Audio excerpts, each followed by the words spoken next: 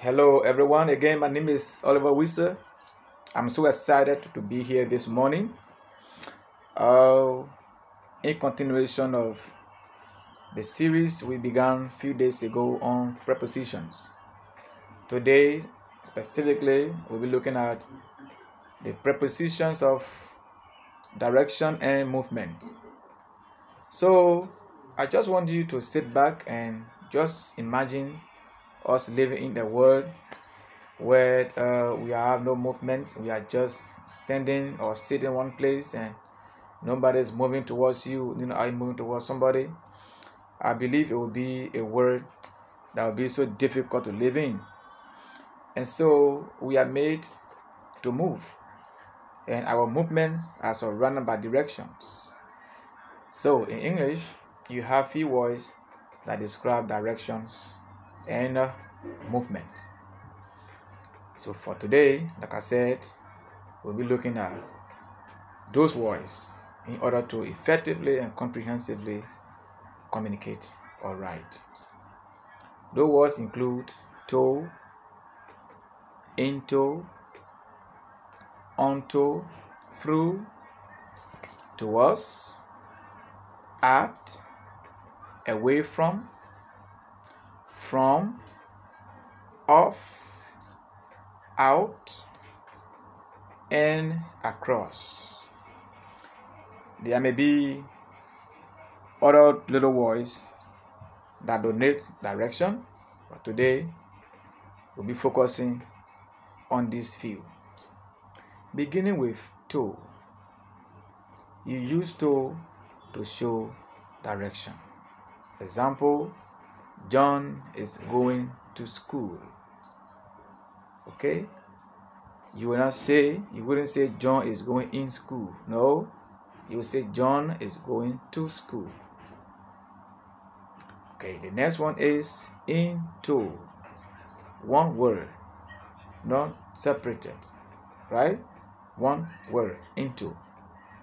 So into denotes the idea of coming from outside and going to the inner part of a space.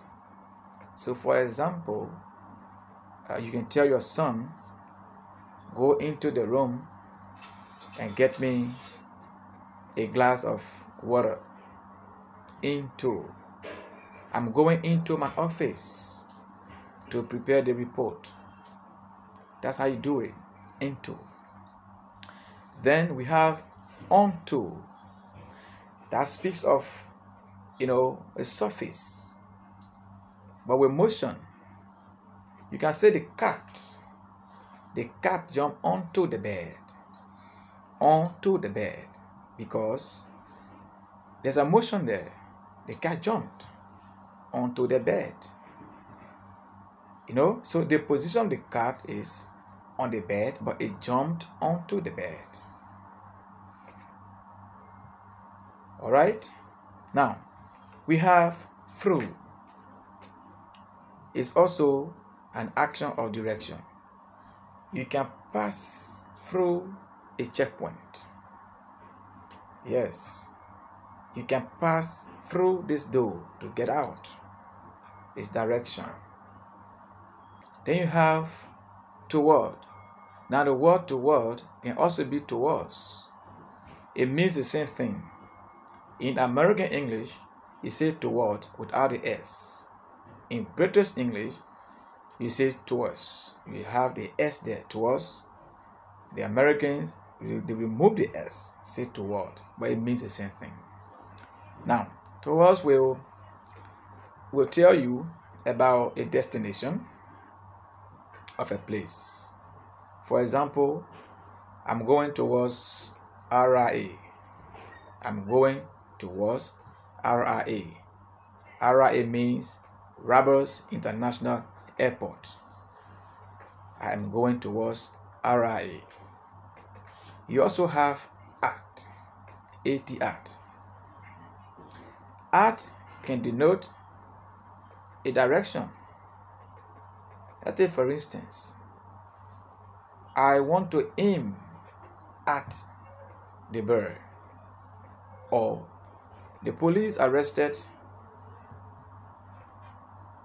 the robber who shot at the lady. Direction. At the note. Direction. Away from. Also, can talk about a movement and direction.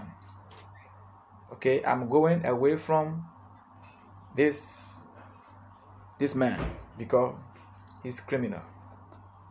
You can go away from shows direction. From also shows direction and movement. He is coming from Japan to Liberia. Okay? We also have off. To get off. To get off something. And to leave. I will get off this car because the engine is not working well.